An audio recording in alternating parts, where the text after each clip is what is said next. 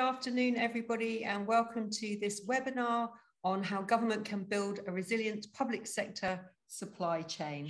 I'm Siobhan Bonita. I'm a former UK civil servant, and I'm delighted to be chairing this webinar on behalf of Global Government Forum, a publishing house that serves civil servants all around the world, and our knowledge partner today, Dun & Bradstreet.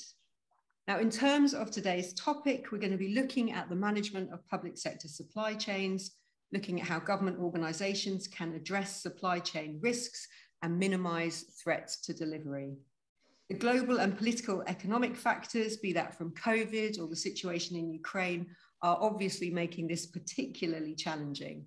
But in addition to that, departments are also looking to increase the sustainability and resilience of their supply chains, including as they strive to meet their net zero climate targets. So all this means that it's vital that public sector organisations have a really deep understanding of where the risks lie in their supply chains, of the impact of their supply chains on the environment and the economy, and that they work effectively with their suppliers to manage these vulnerabilities. We have got a stellar panel with us here today, and in a moment I'm going to be introducing our experts who will give us some opening remarks. But really this webinar is all about you, our audience, and there'll be an opportunity after our speakers have given their opening remarks for you to put your questions to our panel. So on whichever device you are using, you should see somewhere on your device a Q&A button, a Q&A function. From any time now onwards, please message in your questions using that Q&A function, and we will get through as many of those as we can by the end of the webinar today. But let me introduce our panel then today. So first we will hear from Tommaso Aquilante, who is Associate Director of Economic Research at Dun & Bradstreet, where he's responsible for macroeconomic research and business intelligence and analytics for a large set of European economies. He's previously worked at the European Central Bank, at the University of Birmingham, and also was a senior economist at the Bank of England. Then we will hear from Chris Hansen, who is Head of Analysis, Risk and Delivery, Market Sourcing and Suppliers at the Cabinet Office. Chris supports departments and colleagues across the public sector in the UK on their supplier resilience work, including supporting the implementation by contracting authorities of the resolution planning and economic and financial standing policies from the sourcing playbook. Before joining the Government Commercial Organisation in 2017, he worked in the energy and the aerospace industries. Then we'll hear from Barry Hooper, who is Chief Commercial Officer at the Ministry of Justice. Barry joined the civil service in 2015, having worked in the commercial arena for more than 30 years. As the Chief Commercial Officer for the Ministry of Justice, he leads one of the largest outsourced departments within Whitehall, managing a contracted spend which exceeds 26 billion across some 4,500 contracts. Barry also oversees the operation of the department's National Distribution Centre, Fleet and Engineering Services, providing critical services to support the operation of the Prison and Probation Service. Then we'll hear from Ben Masterton, who is Head of Companies and Commercial Projects at the Department of Health and Social Care. With extensive experience in the public sector, Ben has held a variety of accounting and financial management roles in the NHS and the DHCSC. He's also a non-executive shareholder representative director at the NHS Shared Business Services Limited, Community Health Partnerships Limited, and NHS Property Services Limited. And last but by no means least, we'll hear from Matthew Rees, who is Commercial Hub Director at the National Audit Office. Matthew returned to the National Audit Office in 2021 as Director of the NAO's Commercial Hub, having previously served as the NAO's Director of Corporate Finance until 2016. In the intervening period, he was the Director of Regulation and Economics at the SSRO, which is a Ministry of Defence agency. Matthew has a wide range of private and public sector experience in accounting, corporate finance, competition policy, and economic regulation. So I'm sure you'll agree we really do have a quality panel with us here today. Please take this opportunity. I know we've got a very senior, experienced audience with us here today. Please take this opportunity to message in your questions and make the most of the time that we have with us here today. But without further ado, I'm going to invite Tommaso to give us his opening comments. Over to you, Tommaso. Well, thank you very much. It's a real pleasure for me to be here in this distinguished panel, and I hope we're going to have a very lively discussion. So today, I'm going to briefly set the scene and talk about the macroeconomic environment and what this means for supply chains in general, and for government supply chains more specifically. And I guess we can move to the next slide already. In terms of, what are the risks that are now looming really on the macroeconomic environment, we have identified at Dun & Bradstreet for Q3 10 risks. We do that every quarter. Actually, every quarter there's a publication that we put out there that anybody can access, and the link is actually on the slides that I believe will be circulated after the event. And every quarter, we try to keep our clients and businesses ahead of the curve, including our clients in the public sector. And clearly, inflation, or I should say stagflation, tops this list. Right? We have seen everywhere inflation rising in any sector in the UK, actually, although in some sectors more than in others. And this is a wide phenomenon. I mean, it's something that is happening in Europe, it's happening in the US, but especially in Europe, it's impacting businesses more than anywhere else, because some of the European countries were particularly exposed to trade and energy imports with Russia, right?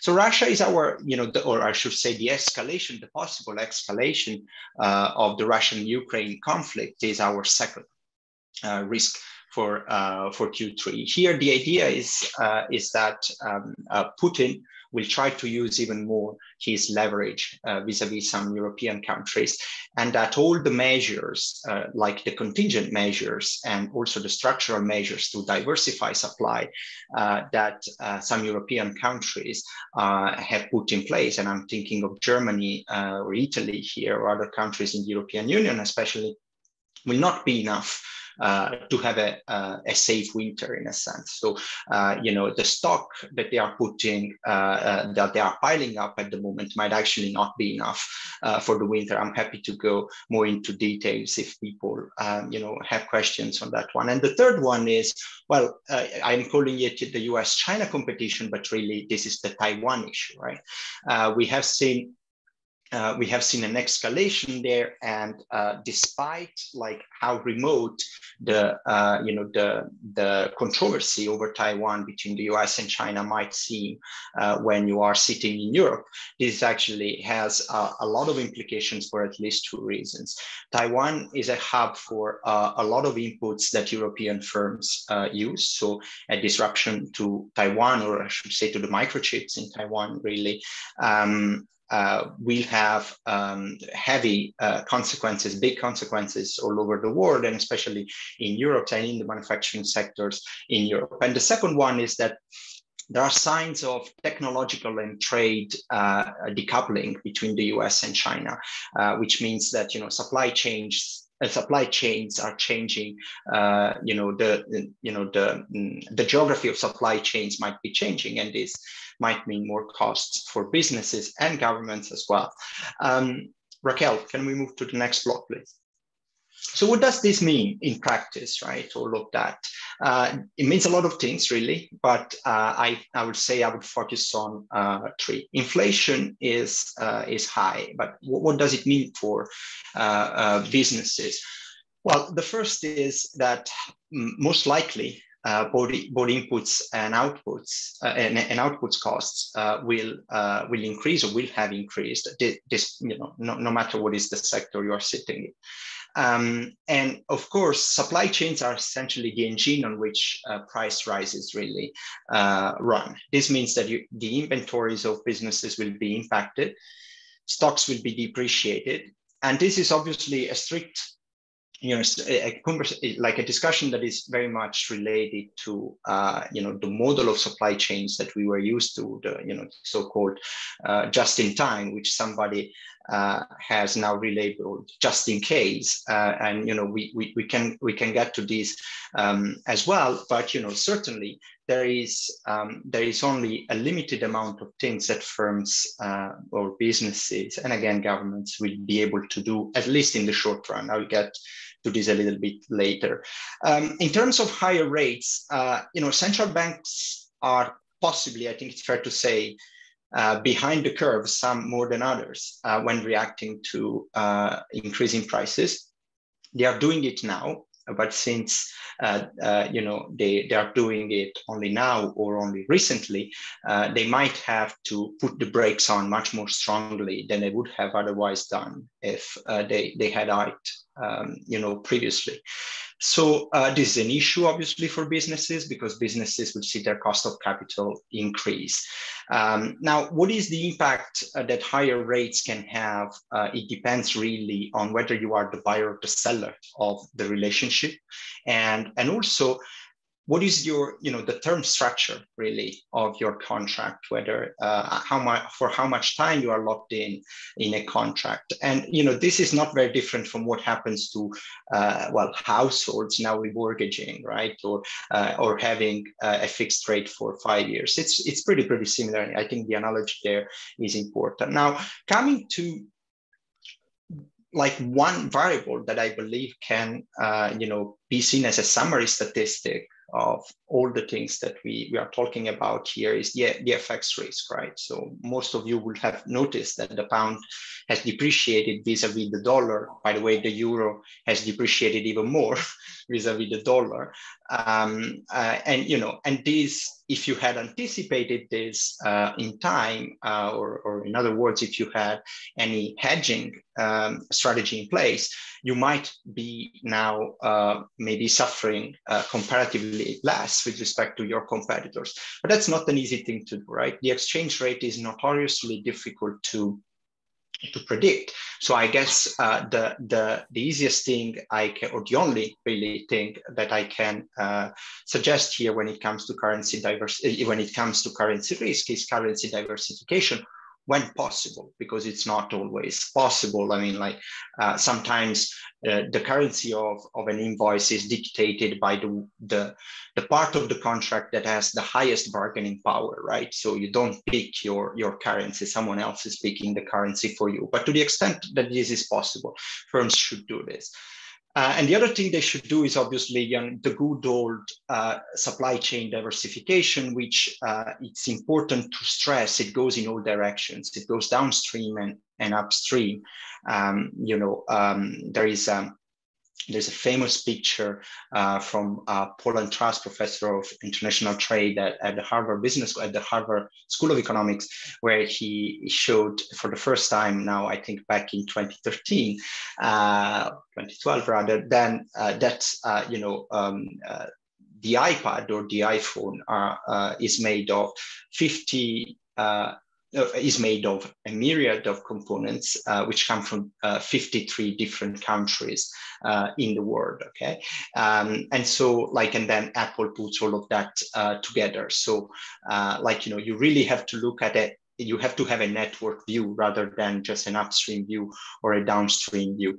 Now, all of that, since I didn't want to to only talk about bad things, so maybe the third block will give us some partly good news. So if you look at what is happening, in terms of the pressure on supply chains, I would say we have somewhat a good news here, right? Supply chain is easy globally. Supply chain pressure, is easy globally. And that's good news, because it will help certainly policymakers in their response. But it's still way, way higher than it was pre-pandemic. Okay, so we are still in a high pressure environment. It's just better than it used to be at, say, towards the end of 2021 or the beginning of 2022. So Raquel, can we move to the next slide, please? So I thought I would finish this introduction with, well, really like a possible framework and some trends on where we are going, which I hope will be of interest. To me, the most important thing, independently of the sector that you're sitting in, where your firm or your local agency is located, visibility is the most important thing. Okay, data, information, if you want. I mean, like if you don't have the good data, the good visibility in your network, you cannot start with the right foot, in a sense. Visibility is a necessary condition for agility. How, if I know more or less where problems might arise, I might be quick in solving that. And the third point that I don't see much mentioned around is actually trust. There's a lot of economic literature now saying that if you are in a good relationship with your supplier, you have been in a good relationship with your supplier for a long time, then this supplier is likely to be a little bit more patient when financial distress comes on you. And this, in terms of crisis, can be the difference between you surviving and going bankrupt. Okay, and the other one is diversification. I have already talked about this. I guess I have 1 more minute, Raquel. Can I? Yeah, thank you. So I thought I would stress, 2 trends that we are seeing nowadays, which I think are very important for, I should say, government departments, but also policy more generally, right? One is the transition to clean energy. And here I believe the implications for the public sector are at least twofold, right? Like the first one is that you are in a sense a policy setter. So, if you are setting the policy for businesses and the others, you are more credible if you are doing certain things yourself. If you are, dealing, you are doing deals or operating with businesses that essentially respect the policy that you are imposing. That's absolutely important. So the other one is on the operational side of things. I mean, like, I think it's fair to say that transition comes with a cost, right, attached to it, with benefits, but also with a cost, which I don't see much mentioned around, but I think it's important to mention. A cost in terms of compliance, for example, or a cost in terms of, what are the differences across markets when it comes to ESG, for example. There is good news on that. At Dun & Bradstreet, we have a wealth of data we can give you on whether if you want to rank businesses in terms of ESG. And the other one, which is very close to my heart, is what's going to happen to globalization. Okay, the world we have lived in the last 20 years is a world of open markets. It's a world of very low costs, especially labor costs and commodity costs. Is all of that going to change? Partly, I think, we will see partly a reversion from that. But and the question really is what this means for businesses. And I would say that the main implication here is that, businesses will have to understand, we will have to take an holistic view of the risks that are in their supply chains. Okay, it's obviously related to costs, it's obviously related to prices, but not only. More and more, I see the geopolitical dimension of risk as one that is going to be very important. I mean, I mentioned China, US, but it's not the only one. And I will stop here probably. Thanks, Tommaso.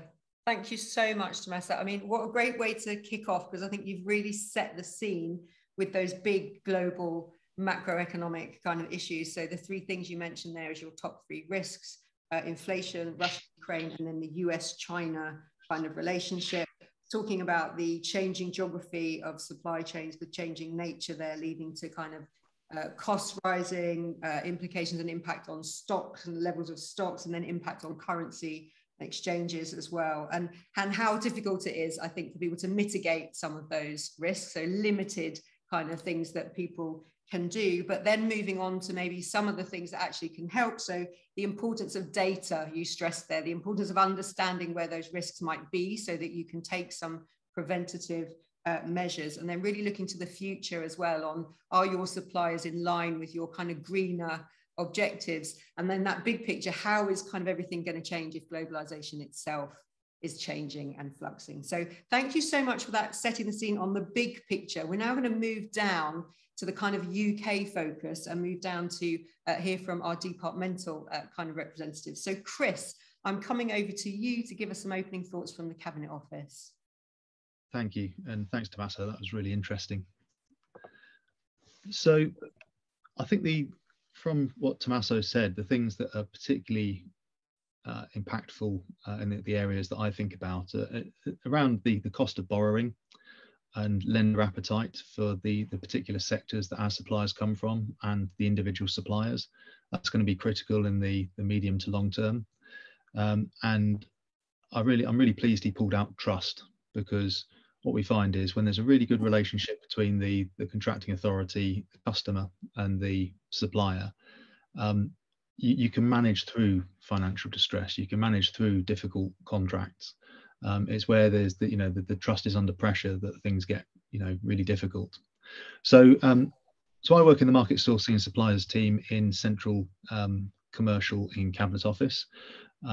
My role is mainly covering risk, particularly looking at supplier resilience and resilience of supply chains, and what we can do when we're worried about that, and sort of various mitigations. And I'd like to give a sort of big plug to the sourcing playbook and its associated more specialist publications, because that is a really useful tool to help you guys as buyers, as procurement and commercial professionals across government, help you manage these risks. There's loads of guidance in there, and I'm going to talk about two particular key policies that I've got a strong involvement with, which is the economic and financial standing and resolution planning. The team I work in, market sourcing suppliers, we're there to actually help you guys implement them, understand them, provide guidance, and we've got some really good people in our team that can reach out and provide a lot of support. Can we go to the next slide, please? So just reflecting on that support that's available, there's a lot of information available online within the various commercial and government training systems, platforms. And if you contact sourcing.program@cabinetoffice.gov.uk or get in touch with me, I can put you in touch with people who can really help you understand these policies and how to implement them effectively. Can we go to the next slide, please? But I just want to talk a little bit more about the two that I have the most involvement with, because they're the most relevant to this particular session.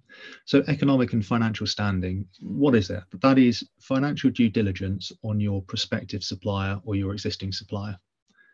So the purpose of it is to assess the bidder's financial capacity to perform the contract, and then work out if there's any appropriate risk mitigation that you need to implement because you've detected a problem, or that there's a mismatch with the supplier's financial capacity and actually the risk associated with your contract. A lot of this comes down to knowing your contract, knowing your service. What is it that you're procuring? What is it that you're managing?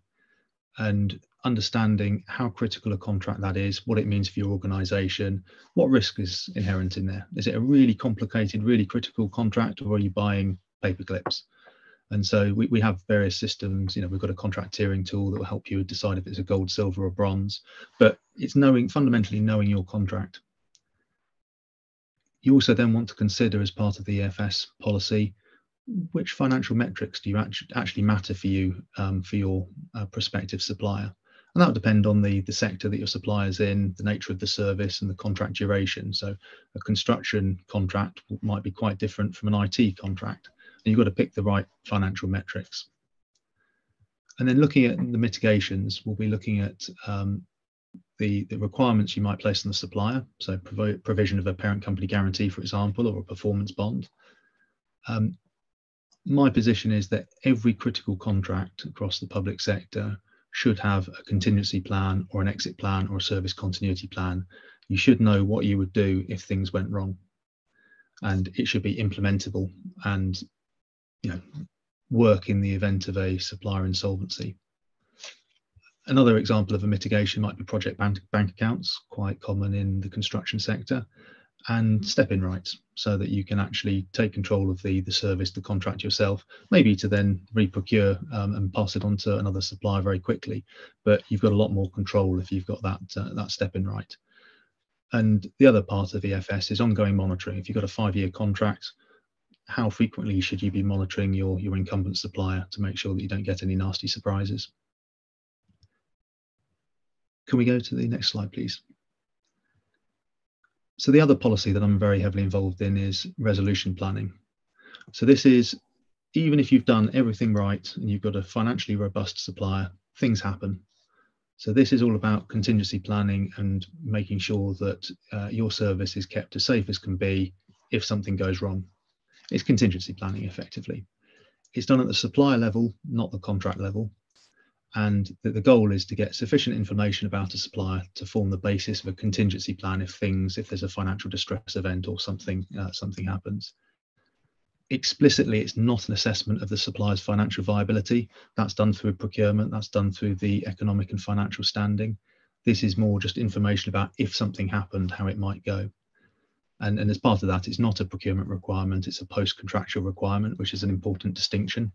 These things are quite, it's quite a lot of work to do this. You don't want suppliers doing this unless they've actually won a contract. And you only need one per supplier because it's at the supplier level. If you hold a critical service or a critical contract, then ideally you should have a resolution plan, and that's what the policy says. And if the supplier is actually public sector dependent, so it relies on more than 50% of its revenues coming from the public sector, then again, a resolution plan is appropriate. And just to break down the mystery a little bit, a resolution plan is made up of 3 components. It's exposure, it's what critical contracts across the public sector does that supplier have? So we know what would happen if the supplier became insolvent, what would be affected. It's about resolvability. So how complicated is that supplier? What's the corporate structure? What is the operational interconnectedness? Where do they deliver? What organization do they deliver the service from? And how do the finances connect to that? So effectively, if the top co becomes insolvent, what happens to the rest of the business and what would happen to your service? And then lastly, there's the latest financial position, because that actually influences some of the resolvability. So for example, if the pension scheme status, if there's suddenly a huge deficit, that will have an impact on the resolvability of that supplier. And so those 3 elements together give you a really good picture of the resolvability of the company and what you can do in a crisis. I'll stop there. Thanks so much, Chris. Thanks, Chris. That really brings it down, I think, to kind of the level that a lot of our audience, I think, will be considering at the moment. So I like that you picked up on what Tommaso had said about the importance of trust and building those relationships with suppliers. I think that sits alongside the data as kind of ways to know if something is potentially coming down the road as well. The key message there for people watching as well is that you're there to help and support across government departments and organisations. What you said there, obviously drilling down into those 2 areas of how to conduct financial due diligence, but also then the importance of contingency planning and the importance of monitoring going forward as well. So lots, I think, for people to think about there and unpick. And we will share all of these slides, but obviously people can get in touch with you afterwards, Chris, I assume, if you want to continue with any of these conversations. We're already getting some questions in. There's a kind of $1 million question coming that I'm going to give to everybody when we come to the questions. But before that, Barry, I'm coming over to you from an MOJ perspective. Yeah, thanks, Siobhan. Just to build on a couple of points, I mean, Tommaso there has picked on some of the big macro issues. But in my 30-odd-year career in commercial, I have to say, the concentration effect of the issues that we're dealing with currently is probably unprecedented. So if we look at what that means for the UK, we've had issues in terms of driver shortages, we've got issues around fuel, we've got supply and demand issues, we've got issues around cost of living and what that means for national living wage, minimum wage in the UK. That in turn is leading to levels of disruption and strike action in certain markets. So as a commercial professional, I would say that there is a real focus at the moment in terms of how we as commercial people start to understand that risk, and how we inform both the governance within our own organisations and how we help set those that sit on our boards and the audit and risk committees. What is our risk appetite? Because everything I'm seeing at the moment is a real channeling of concentration of effort into the commercial space, which needs to a great extent to be supported with additional funding, resource and support, whether that's through proactive supply monitoring, supply chain due diligence. I mean, if you look at some of the issues that we've seen in the automotive sector around availability,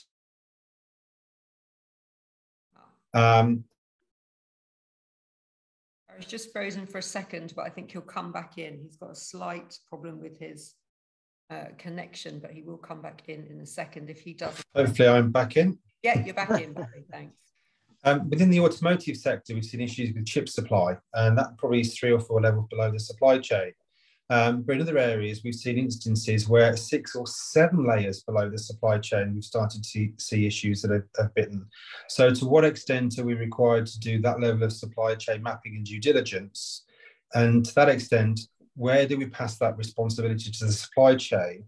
And how does that then materialise in terms of cost of services that are then provided?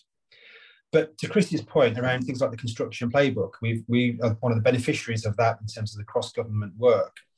And in the construction sector in particular, we've done quite a bit of work, for example, on looking at supply chain resiliency, but also in terms of pointing to one of the questions there in the chat, looking to embed social value within those contracts. So things like looking at low carbon concrete, for example, on the application of design for manufactured assembly, the proximity of concrete plants to where we're building and working with our supply chain to implement that. There are loads of things that we can do within the supply chain, but how we build that agenda, what we focus on and how we focus on that will be particular to each organisation, to the sector that we're operating in. And I think looking more recently to, and probably some of the points that we'll pick up in Department of Health later, but things like, for example, COVID-19. I mean, who would have imagined that overnight commodity-based items that we've purchased would suddenly turn into something that was subject to free market economics and supply and demand issues, which would then even lead into trade negotiations between countries or border control issues. These things are coming thick and fast, and the requirement for us to understand and pivot is really important. And I think to that point, wearing my other hat as chairman of the board of World Commerce and Contracting, one of the things I have noticed more globally is this constant push towards relational contracting.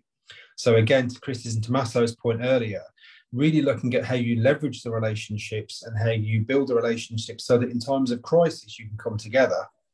But again, that's an interesting dynamic when the wider political agenda is at play, trade negotiations are at play, and what that means for your respective organisation.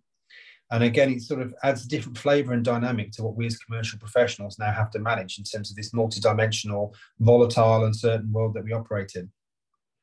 Yeah.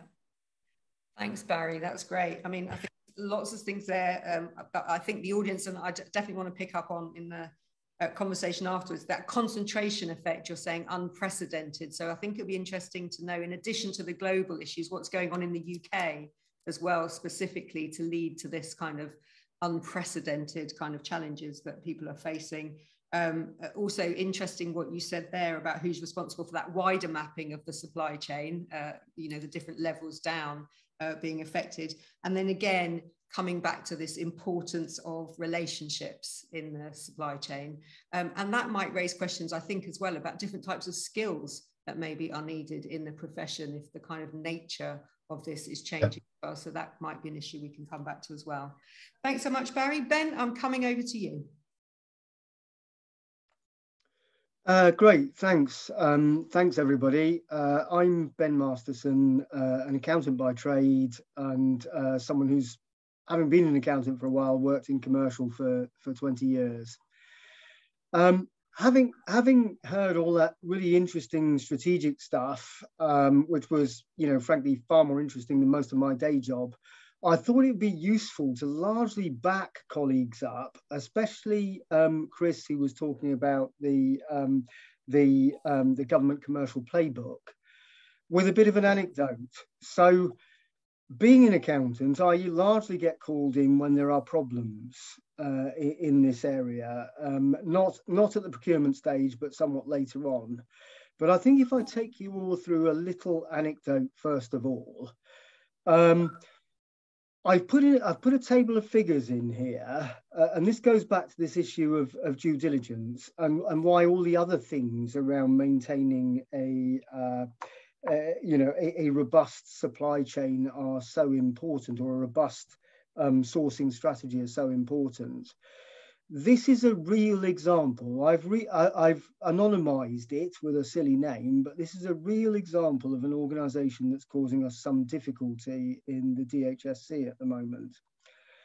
And I wanted to highlight some issues around due diligence. So I've put ratios together, which are ratios that people usually look at. So the first one's profit, and being profitable or not profitable is an indication really of where your business is going over the longer term. It doesn't tell you about how you can meet your bills in the shorter term and whether you're about to go off a cliff, but it tells you where your business is headed. And then I've also looked at the standard from sort of 30 years ago when I was doing training and all that sort of thing, the standard liquidity ratio, which is current assets, as in cash and receivables and so on, divided by your liabilities. Now, this particular organization looked great on the basis of its 2017 accounts. I can't tell you what this organization is, but if you went on Companies House website and pulled the accounts, you would see that those March 2017 accounts were actually submitted in March 2018. And so on all the way along the row. So if in March or February 2018, you were thinking of letting a contract, and that's only, what, 4.5 years ago, you were thinking of letting a 5-year contract, you'd have seen some pretty good figures, really. You wouldn't have worried about anything at all. If you'd been letting a contract in February 2019, well, you'd have a 2% profit. You know, the business is still profitable. You might be worried about the fact that it had gone down a bit from the previous year, but it's still profitable. And you've got a just about satisfactory liquidity ratio. But this organization really is in trouble. And if we can, I can't tell, but have we got the final column, the 21 one, which shows accounts not submitted? Well, this is the position we're in. And I must say, I'm not fully up to speed with what the Companies Act penalties are for non-timely submission of accounts for ordinary limited companies, but I think they're pretty feeble. And this organisation hasn't submitted yet, so we're completely in the dark. So I just wanted to put the due diligence part in context, really. People could have done a great job in due diligence on this company and still found themselves having to deal with a very difficult situation. This company isn't yet insolvent, but it's causing us some difficulties. So at this point, I come back to a lot of what's been said previously, but I just wanted to bring some things out. Again, if we're going to let financial due diligence drive everything, that sort of suggests that we might rule some suppliers out of what we're going to do. Well, if we rule suppliers out, we get less competition. We also, you know, some of these people with weaker balance sheets and so on, and less or no trading history, might be the innovative players. So bear that in mind. You might not get the innovation. And then ultimately, the good, you know, the good financial performance of people may come from the fact that they're, you know, for a whole host of reasons, their prices are partly because they're pricing higher. So, you know, we need to be careful about setting a high solvency bar. And this then comes back to, again, a question that's been sort of roughly mooted earlier on. What's our appetite for risk? There are some types of contract where you would have a very low appetite for risk. I expect many people on the call can recall the pictures on the news of Royal Liverpool Hospital after the contractor Carillion went bust, and the water coming through the ceiling and everything else. Step-in rights were mentioned previously. The hospital in question, Royal Liverpool Hospital NHS Trust, certainly had step-in rights, but would you want to step into that? So that's an example of a contract where I would suggest, again, it's very, very, very, very difficult. This due diligence and doing it a long way out is very, very difficult. But that's an area where I would suggest construction, major construction projects is an area where I would suggest you would have a low appetite for risk. As I understand it, the cost of stepping in at Royal Liverpool and finishing it was near enough as much as the project had cost in the first place, although I'm not close to it. So that's an area where you would have a low appetite for risk. And again, probably I don't need to say very much more here, because I think Chris mentioned contingency planning, and in particular keeping these live. The key issue is if an insolvency is going to hit you, you want to be on the front foot. You want to be able to move quickly. You want to be able to move quickly to another means of achieving service continuity and so on. So that stuff's really, really important, and is kind of backed up by by dealing with the collapses that I've had to help deal with recently. The other thing again is, there were some great comments made about trust earlier on, and I wouldn't go against any of them. A trusting supplier-customer relationship is the best thing to have. But again, going back to the issue of very old accounts and that kind of thing, monitoring every single KPI in your contract is something I would strongly recommend, because delay in maintenance and things like that might well be giving you a warning long ahead of the accounts. And then, of course, the other thing is, if someone's, say, delaying maintenance in an FM contract or some sort of contract, if they do go over, that's work that should have been done, that hasn't been done, and frankly, you're going to have to pick up the tab for. So those are probably just the points I'd really wanted to emphasize here. Is financial due diligence is very limited. Yeah. I could come up with lots of examples like this. In fact, nearly every if you work back through every insolvency, you would probably see a picture pretty similar to this. Yeah. So I just wanted to emphasize the contingency planning and the constant KPI monitoring, because you just can't rule out an insolvency. Thanks, Ben. So really good summary there. Limitations of that financial due diligence, but the importance, as you say, of contingency planning and monitoring. And I think when we come to the conversation, I want to ask Tommaso there if he thinks his focus on data could help with some of that monitoring and early warning, but also maybe something what you said about looking at suppliers in a different way. Some of them might be innovators. You don't want to rule them out just because on the accounts they might not look like the suppliers you want. So lots of issues there to unpick. Thank you so much, Ben. Please do keep your questions coming in, because this is our final presentation. Now, Matthew, over to you.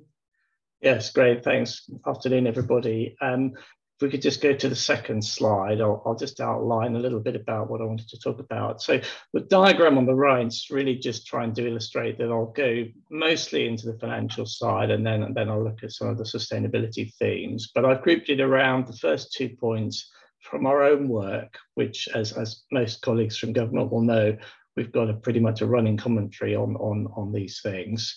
Then I'll just briefly mention a little bit about how government is pointing its own supply chain towards sustainability, highlight some of the work we've been doing there, and then finish off by highlighting 4 pieces of guidance which we've published to really try to help solve some of these challenges. I think our sense with our insights work is that proactive, positive, forward-looking stuff is really what we can do much more of. So there's 4 examples there. So if we go on to the next slide, please.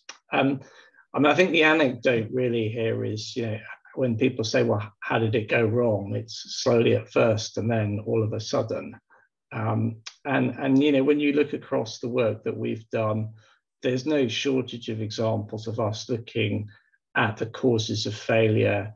I'm not going to read out all the different reports, but just a few examples there. So, the role of data, the role of contract management, the role of kind of supply monitoring, the role of resilience, all of those things are really good practice.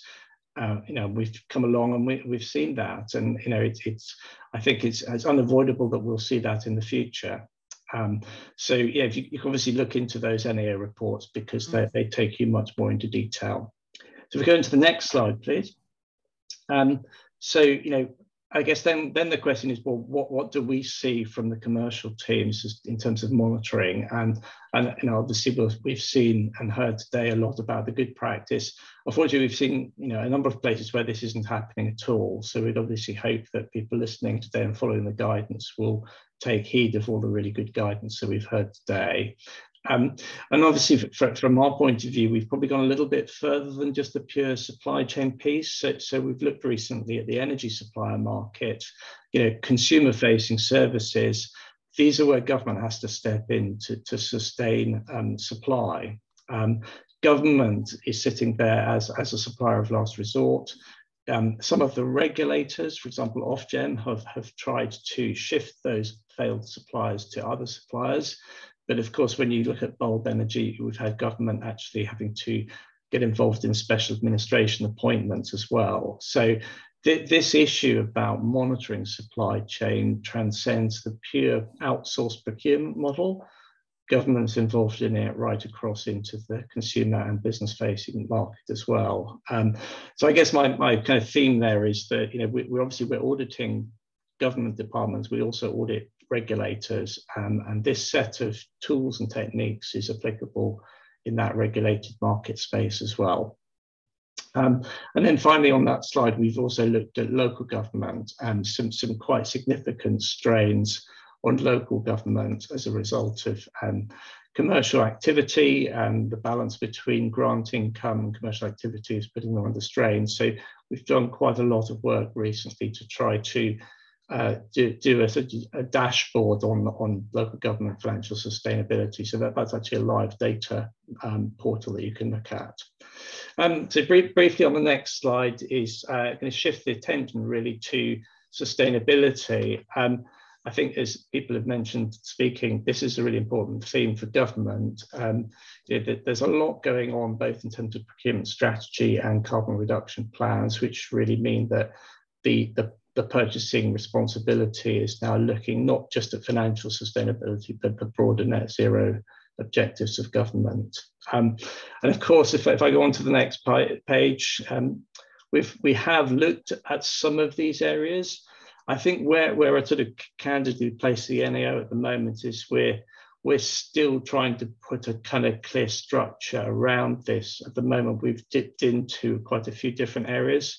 So, we've looked at the electric vehicle market. That's obviously going much further than just how does government shift its own vehicle fleet to electric, but what is it policy for consumers? We looked across the defence sector. It's one of the largest emitters, particularly its own estate. But one of the major issues with a lot of that data from government is that it doesn't include the supply chain at the moment. So that scope 3 emissions data is pretty scarce from government. So we've got an eye on that. And then, as I said, we talk briefly about our knowledge products. So I'll just quickly skim through the next few slides. So improving government data, yes, we think that does need to improve. So there's a really useful guide there that you can download and have a look at. If I go to the next slide, climate change risk, a sort of high-level guide there for audit and risk committees, but it certainly looks at how risk monitoring is improving in government, what else we think needs to happen. So that's a real agenda for most departments and organisations now. Hopefully this guide will help. I think you see the data on the survey. The survey really indicated that this is not being given quite the level of attention that it needed to. So hopefully that's being improved. And then just briefly on the last couple, last year, the commercial team that I lead, we put out a guide. But a lot of it mirrors the playbooks, but it's our own take on it, built around our own experience. And then finally, for me, the final slide is a piece really on corporate finance. So that was actually published yesterday.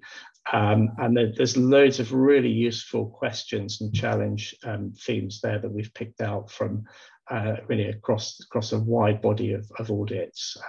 So hopefully with those sort of full guides and other knowledge products, you'll start to see that we're being a bit more proactive in helping people to address these issues before they become real insurmountable problems. Brilliant.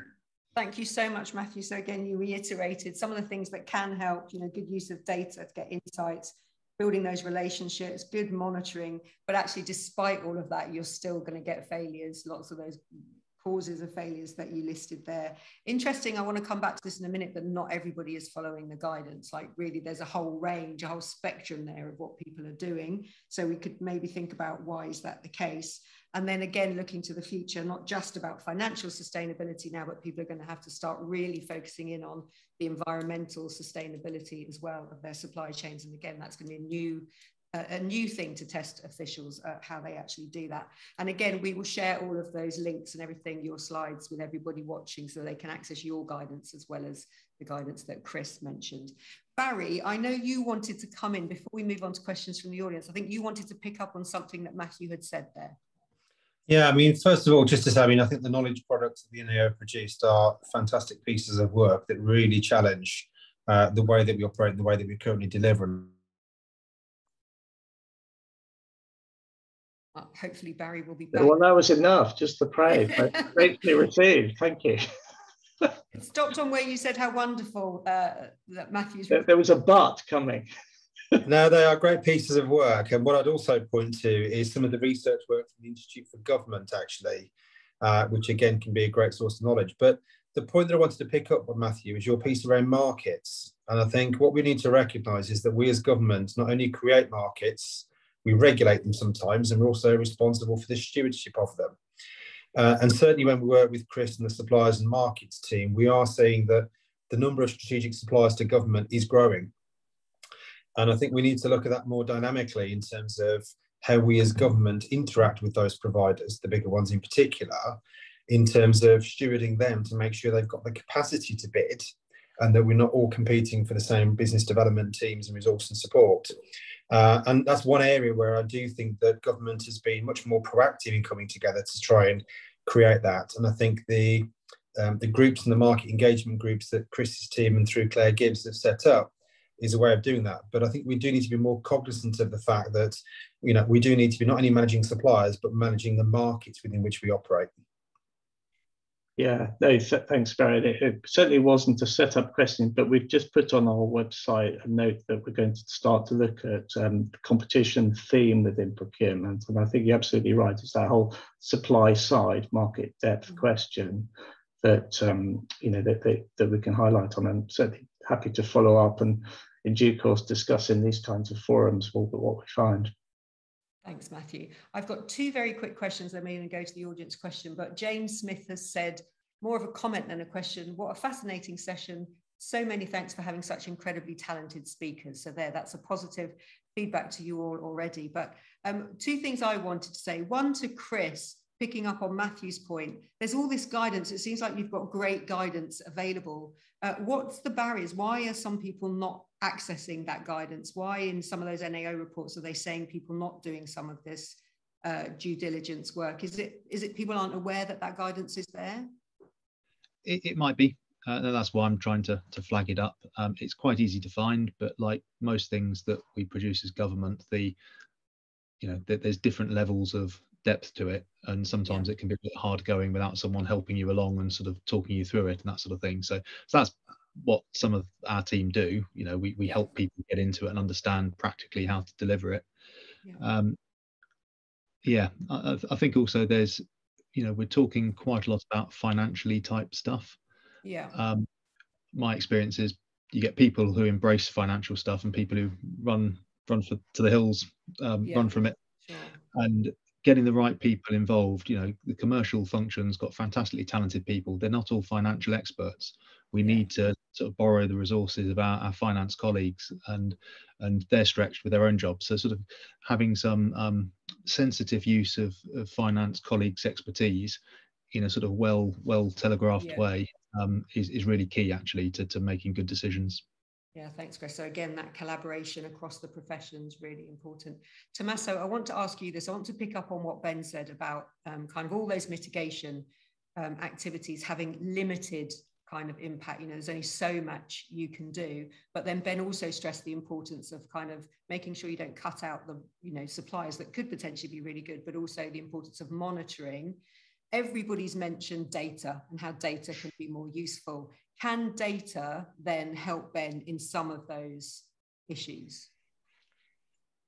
So I would say, okay, thanks a lot for the question. So I would say data is not the answer, but it's an important part of the answer, okay? So I don't envisage a world in which data is going to take decisions instead of the decision makers. Okay, because otherwise we can put machines there instead of managers. They do the job, we program them. That's not the world we live in.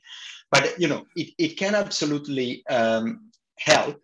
You know, Dun & Bradstreet, for example, provides a lot of supply chain analytics that you can get in touch with, and you know, we pride ourselves for having like products that allow you to look way beyond the first layers of your supply chain, for example. When it comes to monitoring, let me stress that I didn't mean that you know, now trust is a substitute for, say, due diligence or monitoring.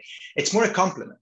It's something that when the contingency is really, really bad, if you have a history, a reputation of being a good supplier in a relationship that has lasted for a long time, there is evidence that, you know, some financial distress for you is more tolerated by the people that have to, say, either extend or exact the credit that you owe them, right? Finally, we shouldn't cut out, you know, suppliers that could grow into being something that is, you know, productive and important. I agree. The problem there is how you do it, right? I do agree that the risk there is that, you know, you are, you know, some young firms, small firms that could grow into become something very, very important and big and could scale up. You know, you could make a mistake there. I don't have an answer for that. I don't think anyone has an answer for that. The market somehow should decide this, and the market also can make mistakes. But you know, there is something out there which is called zombie firms, which I think we should probably talk about in this context. You know, zombie firms are one of the issues that brings productivity down in many markets, including the UK. Okay, so as usual, there is no free lunch, and there is a trade-off there, right? On the one hand, you risk of, you know, killing somebody that could grow and become a very productive firm. On the other, if you kill some of this, yeah, maybe you kill competition, although I would say their competition is non-linear, but let's not be too technical there. But on the other side, you can actually increase productivity by eliminating these firms that are not productive enough. But that's for the policymakers. For firms, so that's for people sitting in ministries and so on and so forth. For me, for firms, I mean, like, there is a wealth of data tools that you can use. Look holistically at the problem. That's what also institutions do. Look at different approaches. And I know that this requires resources for doing that, but have a look for that products, because sometimes they might be coming to you at a much more competitive price than you believe. Okay, you think, oh, this data analytics is going to cost me a fortune. Not necessarily. So, yeah. Thanks, Tommaso. I am going to come to Robert's question, because that was the first question that came in, but I want to keep on this issue of kind of data and analytics. And Adedeo has just said data might influence AI in contract management. So I guess just this whole issue around kind of data, new technologies, new ways of doing analytics.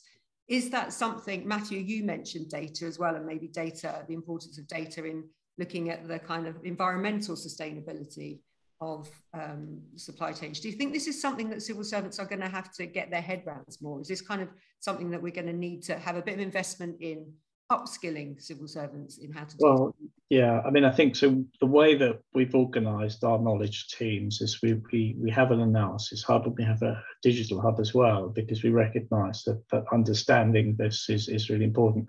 And a lot of our work now, when we collect audit data and we do analysis, we're trying to automate that because it's obviously much more efficient and more informative. And there's some really great practice across government as well. You know, but these do require investment, and you know they're challenging. I mean, in the narrowest sense of our discussion today, procurement, you know, transparency and openness with data around commercial decisions is a challenge for government. And there's certainly some ambitions now with the procurement bill, but a number of stakeholders are raising questions about how strong that commitment is. But you know, so I think time will tell. But we're certainly really keen to see good quality analysis informing decisions and learning from prior examples. You can use data more effectively across government. Yeah, thanks, Matthew. Ben, I want to come back to you because obviously you pointed out the limitations of just looking at kind of financial accounts, but this whole issue around using data to drive insights differently about potential suppliers, is that something that you think is helpful? Well, yes, I think it increases your knowledge. So, for example, taking the single example that I gave, what general data of the kind that Thomas was talking about, both times he spoke, can sort of tell you that if you don't know it yet, you need to be looking. So you could sit there and wait for these one-year-old accounts and all the rest of it, but you could start asking the questions earlier if, for example, you realise that data on a sector is showing that there are problems in a sector. Yeah. So I think the wider data is a very good point for people, and not just financial data, other operational data. Yeah. Again, as I think Barry said earlier, the disruption that we've seen from, to the supply chains he's responsible for, from say, COVID, from Brexit, from strikes caused by the cost of living crisis and so on, those kind of things eventually feed through into the financial numbers. Yeah. So I think they're very good points on the data. And actually, again, the whole kind of thrust of what I was saying is you leave yourself very exposed if you're looking at old financial data of the single organisation that you're dealing with. Thanks, Ben. Chris, Barry, before I move on, did you want to say anything about data before I move on to Robert's question? I think in terms of, I'm very interested in data on the supply chains of the suppliers. I mean, Barry's point about sort of 6 or 7 layers down the supply chain, there being potentially something, a problem there. My experience has been that your tier 1 suppliers are not necessarily looking after their supply chains for you, not in the way you might assume. And so being really knowing the service and knowing, let's say take an IT service, knowing all the different elements that make up that throughout the supply chain, knowing what that does, how critical it is, how transferable it is, how sticky it is. So, is it easy to move that service to another provider, and how long would it take, and how much investment from you to move it across is really important. And so knowing then, are there weak links within that supply chain? And then knowing, then it comes back to you need all that data. And then you can take, it might be, you don't want to screen out suppliers that could be really effective, but maybe you're a bit more cautious with the elements of the service that are really, really critical and hard to move to somebody else. So you take an intelligent approach about which bits of your supply chain you're willing to take a bigger risk on. Yeah. So that's the sort of data that I'm really interested in. Yeah. Thanks, Chris. Barry, you can feel free to answer on data, and I'm going to give you the first go at answering Robert's question in a moment. So did you want to say anything on data first? Yeah, I mean, I put a bit there in the chat in answer to the question. I mean, I think there's a real challenge on us in terms of being comfortable in using data and sort of becoming sort of economists in our own right in terms of comparing and contrasting data to give us insights. But I think the real challenge at the moment, certainly when you look across government, we don't have a standard operating model or platform. We've got lots of different systems, departments operating quite independently. So the emergence of these sort of data integration layers and harnessing the data and bringing that together is pretty key. And I think one of the benefits and successes that we've seen under Gareth Rees-Williams with the government commercial function is this push to try and aggregate data and to build insights. And that in itself has been pretty helpful, actually, to Chris's point on looking at some of the suppliers that have gone into administration or insolvency and liquidation. We have been able to respond to that and understand the impact of that quite quickly through availability of data. Yeah, thanks, Barry. Okay, so Robert's question, which I think is the why are we even worried about this kind of question, is what are the social and environmental risks of not properly managing supply chains? I mean, I think that is kind of a how bad can it get kind of answer, but Barry, you first. Yeah, I mean, I have to say, I'm sort of quite passionate about this because I think we have a moral obligation and responsibility to do it. But even when I look at it through my lens and I look at it through my daughter's lenses in terms of the priority and focus that they put on it, it is far more ingrained in them as a generation in terms of what we deliver. And, for anyone who's a custodian of a FTSE 100 company or a Fortune 500 company, it takes years to build some of these companies. And yet we're starting to see some of them, and the share prices in particular, can be quite heavily damaged as a result of environmental or social issues. So it's no longer just an issue of something we need to consider because it's, something we need to do within the supply chain of an. Just give Barry 2 seconds again. I can see, Matthew, thank you. You're typing some answers to questions directed straight at you. Barry, yeah, I've come back. Yeah, trying to answer one. No problem. Barry, you were just finishing off there.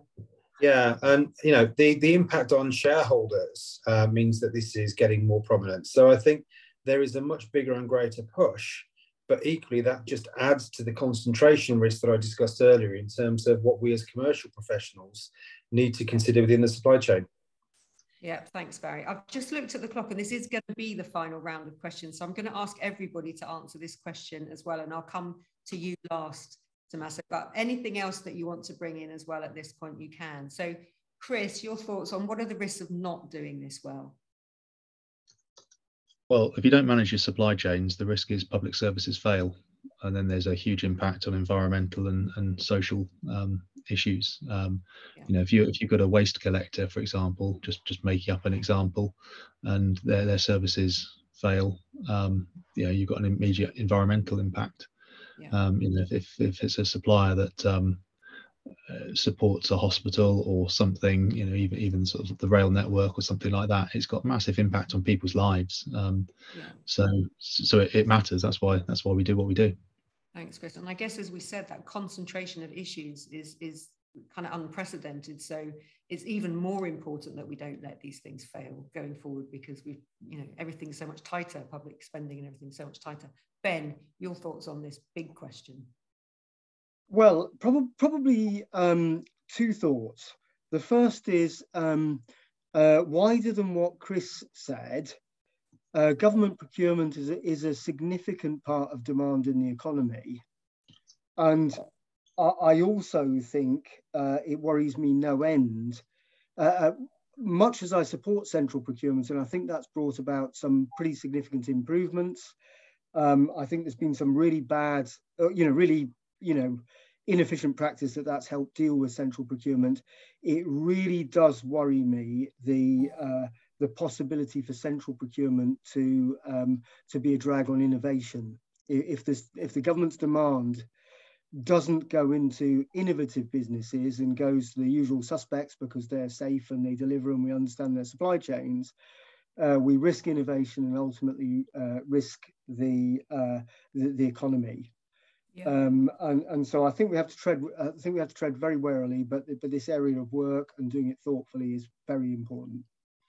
Thanks, Ben. I also want very quickly, you mentioned Brexit as kind of a particular UK issue at the moment. Do you see that getting easier over time? So obviously Tommaso talked about the big global issues, but how long do you think it's going to take before some of those Brexit related issues ease off a little bit?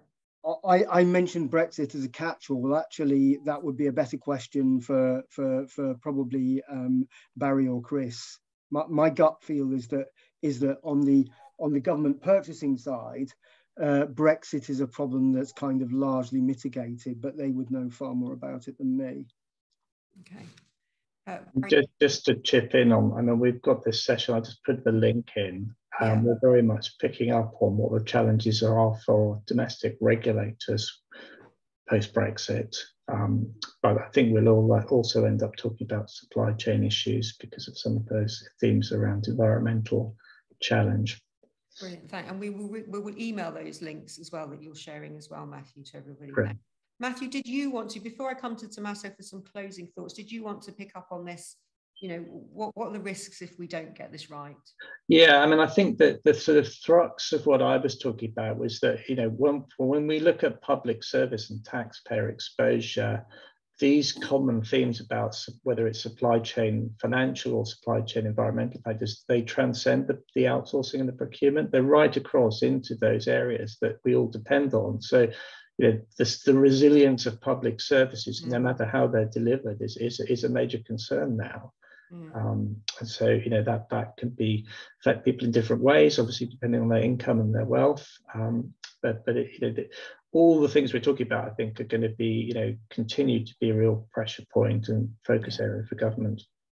And as you've all said, you know, if we're going to hit the net zero targets on that slightly parallel issue, then it's really important that we understand the environmental impacts of the supply chain as well. Tommaso, we started with you. I'm going to finish with you, your reflections on what you've heard. All right. So first of all, I would start probably with something on Brexit. I'm going to put a link on the chat. We do have a paper on Brexit and specifically on how UK firms have been adjusting supply chains after the TCA entered into force.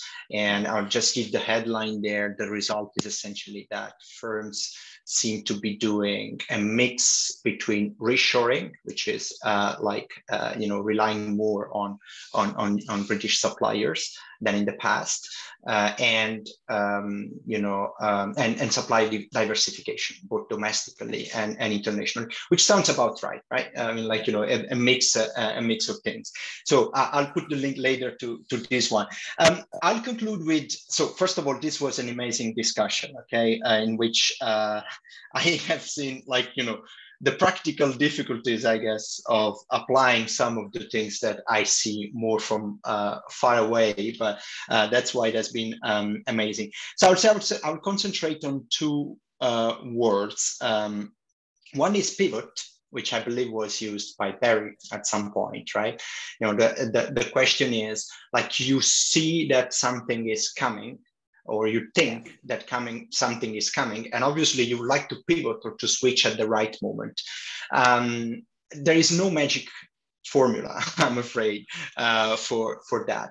What I can say, though, is that you know, the way the profession is, and here I mean not my profession directly, but rather the data analytics profession has come to process this data, and the predictive power that this data can have has improved. Okay, so like has improved a lot over time. It's not gospel. You should not take it as gospel. Absolutely not. But it can help, and it can help. You know, of course, the decision finally is yours. It's up to the business. It's up to the government to move a bit ahead of the curve. But at least you have the good data for doing this. So one was pivot. The other one is concentration of risks. I completely agree with that. There is our chief data scientist, Anthony Scriffignano in the US. He talks about hyper disruptions in a hyper disrupted world. And I completely agree with him in the sense that, you know, this is like the supply chain world to me, and I'm taking this from Anthony, so I'm not going to take credit for that. But it's like a closed system in which, you know, there is a shock and waves sort of propagate, okay, in all directions, and they can come back, okay? So, and I think paradoxically, this is exactly the environment where data can help. Okay, in closed systems like commercial data sets like the ones we have in our cloud, for example, can be extremely helpful. And we are making also an effort to make our solutions more user friendly. Okay, overall, I would say there's a lot of chellenges ahead of us, and there's a lot of challenges that are also specific to the UK. I can't, help to conclude about saying that, at the end of the day, data is a source of information. It's better to, of course, you need to have good data, but that's why you have professionals out there. You might not have the time to clean the data yourself, but there are people who can do that for you.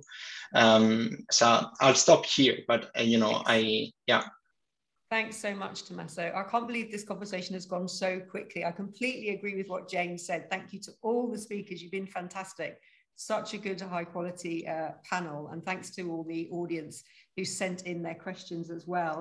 Just to say to the audience, you should have had a questionnaire sent to you. Please do take a couple of minutes to fill that in.